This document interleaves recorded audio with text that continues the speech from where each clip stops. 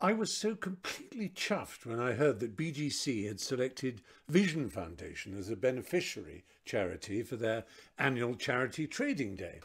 I've known about Vision Foundation and its work for a long time, and I have so admired the help it's given those with visual problems for so long and with such commitment.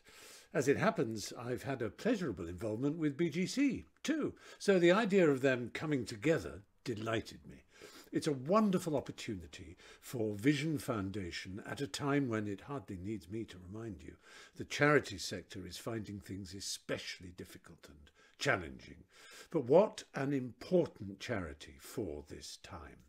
I wonder if you can imagine how COVID has impacted the blind and visually impaired. The loneliness, the extra need for technological information and advice, a world of instant new signs and instructions going up in shops and streets and health centres, almost all without having had time to consider the needs of those for whom sight is an issue. So I'd like to say a big thank you to BGC and its staff and all at Vision Foundation, who together are helping to make life better for so many thousands of people at this very difficult time. Many thanks.